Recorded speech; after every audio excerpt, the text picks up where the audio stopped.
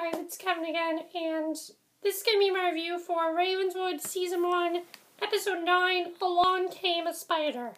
And this was another great episode. I definitely really enjoyed it. I will say that it was probably one of the weaker episodes of the show. It wasn't terrible. It was a really great episode, I will say that. It was still great. It really was. But it wasn't as exciting as the past few episodes have been. It was still a really great episode. It just wasn't as good as some of the other ones we've gotten. I just think it's probably the weakest out of all the ones, but it was still a great episode. And I really am enjoying some of the things that's going on in it, especially Olivia's plot. I think Olivia and Luke and Remy's plot, very strong, probably the strongest part of this episode. Let's go to Miranda and Caleb first because they're the central focus of the show. So let's go to them. So we open up this cemetery. That's about Olivia and Luke. Let's talk about Caleb first. Caleb's plot was that he is now, as Miranda told him in the last episode, we heard Miranda say this, and we were expecting this, and that's exactly what happened. Caleb is now attending school in Ravenswood. And he has a class taught by Mr. Price, who knows a lot about the town's history. If you remember, that's the guy who refused to give them that book. You know, he said, oh, no, don't take the book. I'm not giving you the book. And this was definitely a very interesting teacher. And as his class finishes up, he tells him that he'd appreciate if he'd stopped texting during class. And Mr. Price tells Caleb that he has some strange dealings with Mr. Collins, and he might want to be careful now that he's working as Collins' groundskeeper. He tried to take some pictures of the church on Collins' estate, but Price tells Caleb that he was chased off. Caleb tells Mr. Price that the church is in disrepair, unsafe, but Mr. Price says that's not the truth. It's perfectly fine. So what is Mr. Collins hiding in that church? That's what Caleb is set out to do. He wants to find out what he's hiding in that church, and that's exactly what they do. Caleb and Miranda, they're then talking to each other. Caleb proceeds to eat string cheese very awkwardly, and I thought it was I like some of the comedic relief in this episode. That's not really something we've been getting on the show, and I did like that. There was a scene where he's eating it, and she's like, how can you eat that in front of me? I'm dead, I can't eat that. And I thought that was a pretty funny scene. So, Caleb is searching through Collins' secret office for a key to the chapel. He looks through all the drawers and covers, but doesn't have much luck until he finds keys in a small vase. As he's running out, he has a strange run-in with a ghost. The room starts shaking. He sees a strange face in the chemical vases. The ghost knocks over the jars of chemicals, which quickly releases fumes into the air. The doors are locked, but Caleb eventually breaks free of the room and runs to safety.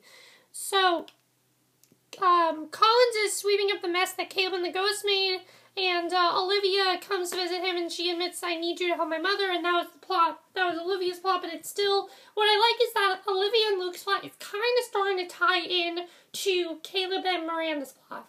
It's not exactly tying in, because it's two separate storylines, but they're starting to connect, and I enjoyed that about this episode. We saw that last episode as well, but really this one we're really starting to see it's connecting, especially with Remy. Caleb and Miranda, they then break into the chapel. Miranda sees this large spider crawling on Caleb's shoulder. It seems ghostly in nature. I thought that scene was actually pretty funny. She's like, oh my god, there's a spider. And Caleb's just being so calm about it and not even caring about it. It's really funny.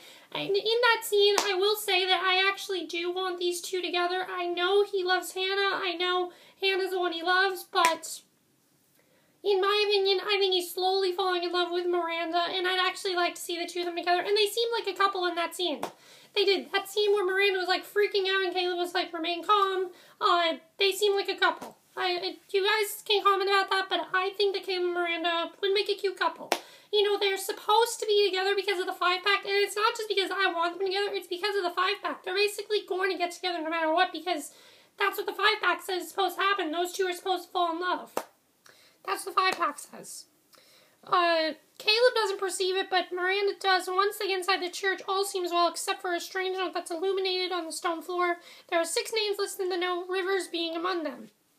So Caleb and Miranda tell Olivia about the note they saw on the chapel floor. They tell her that Dillon's surname was on the floor, and they all wonder why he isn't marked. And this was where it starts to tie in, because this was really, really big, and I'll get to that a little bit more with the Luke and Olivia storyline, but then we see Caleb, he checks out the church again. He checks out the church again. The strange ghost woman is striking him, but, the woman we saw at the beginning of the episode is stalking him. Above the spot where the names are listed, there are a swarm of spiders. And, that's it for Caleb and Miranda. I thought it's definitely a really strong plot, but I felt that Luke and Olivia's plot was a lot stronger this episode, and what I like is that Remy is now involved in this. And, Remy and Luke, we got to see more of the relationship. I know I said the relationship was boring. Now I actually do like these two together. I know a lot of people have said to me that the relationship is boring. I don't think the relationship is boring. I think it's normal high school love. It's nothing special. It's just normal relationship. It's really nothing that special, but it's a good relationship. I like that. So let's just, so with Luke and Olivia, the show actually opened with Luke and Olivia, Luke, and their mother. They're visiting their father's gravesite. Mr. Collins has replaced their father's vandalized gravestone. A detective comes to place Luke and Olivia's mother under arrest, and the strange woman looks on. When they leave, a spider crawls out of her face. She's of a ghostly variety. Olivia and Luke argue about Miss Dillon's whereabouts as Olivia and Luke wait outside of the police station. Mr. Collins comes out of the percent. They still suspect him. They think Collins put Springer up to burying the knife in Olivia and Luke's yard, thus linking their mother to the murder. So they're talking about their mother.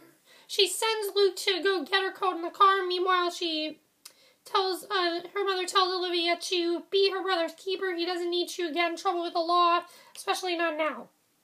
Dillon shows up at Olivia's doorstep. This is a very big scene. This is when Dillon shows up at Olivia's doorstep. I mean, this was definitely really big because the thing is, Olivia suspects Dillon now. Thing is, though, let's think of this as like a Pretty Little Liars thing. This reminds me a lot of Arya with Ezra and Olivia with Dillon. It's completely different. Arya, Ezra was kind of suspected from the beginning. Arya was dating someone else, and now she's, connected to Ezra. Olivia never suspected it. Dillon was her first boyfriend, so Olivia never suspected that Dillon would have done this. This is also kind of like the Spencer and Emily situation from Pretty Little Liars. Emily should have trusted, should not have trusted Allison, Allie and Spencer told her about this. But this is different because the thing is, Olivia truly did love Dillon and she never suspected him. So this is a pretty big scene. They're talking and everything, and he says he heard about her mom. She asks him where he's been seen. He admits that she won't believe him. His excuse was he shipped off to ministry camp after his parents found his condoms. Olivia confronts him about Springer, who alleged that Dillon was the one who told him to bury the knife in the yard. So Dillon is now framed Springer, that's definitely interesting, because if you remember, Springer said that Dillon was the one who put him up to it. So now, Dillon is saying it's the other way around. Springer was the one who put Dillon up to it. So Luke returns home. He's not exactly warm in greeting Dillon, and Remy visits Springer in the hospital. She asks him how he's feeling. She says that this town has a habit of jumping at conclusions before all the facts are straight. She tries to build a bridge between them, but Springer's not quick to reveal info about Dillon's shady ways. She comes up with a solution. She bribes Springer with power of media attention so long as he does something for her in return. So Olivia and Luke, they have this huge fight about Dillon. This is also when Luke finds out that Olivia and Dillon had sex. And, Luke's pretty upset about this. And he tells her that her Dillon never went away. Because she thought Dillon was away all the time. And he says, Dillon never went away. So, this was a pretty big scene. Definitely, that was a really big scene. So, Colin and Olivia's mother chat. He says he'd been willing to mortgage his business for her ball, but she won't let him do that. He begs her to let him help her. I'm starting to wonder if Collins and Olivia and Luke's mother they have something going on. There's definitely something going on between them. I don't know what it is, but there's definitely something going on between the two of them. Because I think there's more to this. So Remy and Luke chat. Luke continues to be upset about Dillon and Olivia. He reveals that he can't believe that his sister had sex before him, and Remy says that she wants to wait until she's out of high school. So Olivia wants to talk to Caleb at the Collins estate, but Miranda appears. She reveals that Collins might not be all bad, and that he might be able to help her mother. So Collins is sweeping up the mess. I already read this. Remy prepares a story to publish in her father's newspaper about the injustice placed upon Dillon's father. She shows it to Dillon. In return, she wants answers, and for him to talk to the police. He agrees, and he tells her to publish it. But then when Remy returns home, her father's, pissed at her that she published this article behind his back, and he fires her. paper, so, Remy's now fired. I don't know why he didn't want to publish it, so I guess we'll have to see, but, for some reason, her father did not want her to publish that. So, then we get another really big scene. Luke walks into, the locker room, confronts Dillon. He wants to know how much of this was his fault, and Luke gets very physical with Dillon. Things get crazy, though, because the shower faucet explodes, and Dillon says that he's not in this alone. It's not too late for him to make a deal. Dillon reveals he got out of the pact, and he's now in the clear, and Luke wants to know what all this means. And I'm starting to suspect that Dillon might not be that bad after all. It might be, because we do know that girl, the devil girl, is working with him. We know that. We haven't really seen her. We're going to see her again next week. So, that's been my only complaint, is that we really haven't seen much of her, and I would have wanted to see a little bit more. There's really nothing much else I have to complain about. Dillon leaves as the steam from the showers grows stronger. Luke is attacked by a strange figure. And, Olivia calls Dillon. He doesn't pick up. She hears a sound from her house, like someone sneaking in. Olivia's mom comes home after she was given out by Collins. Luke's nowhere to be found. Remy's walking home in the car. A newspaper from the Ravenswood Gazette whips around a white picket fence. She sees a ghost, young boy. Luke comes home and tells Remy everything that happened. Luke says that Dillon knew everything, that he was supposed to be in the car that went over the bridge. Luke continues saying that Collins reordered the pact to save Dillon's life, so Collins and Dillon might have some sort of bond going on. I don't know if it's a friendship or if they're related or something. I don't know. It could be anything. Honestly, Ravenswood is one of the great things about Ravenswood is just the overall mystery. They throw more answers at you. They're starting to throw more answers at us, but they're not exactly telling us everything, because then the show would be over. So then we get the last scene of the episode. On our way home, Remy sees Dillon in her car with Mr. Collins, and they have something going on. So we don't know what's going on between the two of them. Somehow those two are working together. Now, I thought that Dillon was working with that devil girl, the devil little girl, which I think we're going to see next week. They did show a promo where she's in it, so I think we're probably going to see her next week. But overall, my overall thoughts on this episode, another great episode from Ravenswood. Now, next week, let me just get to next week. Next week's going to be a very big episode because Hannah is going to Ravenswood, and I'm very interested in figuring out how Pretty Little Liars is going to show, Hannah wanting to go over there, because as we know, she's not over Caleb yet. That's the big thing. She's probably going to go over there because, as she thinks Caleb's cheating on her.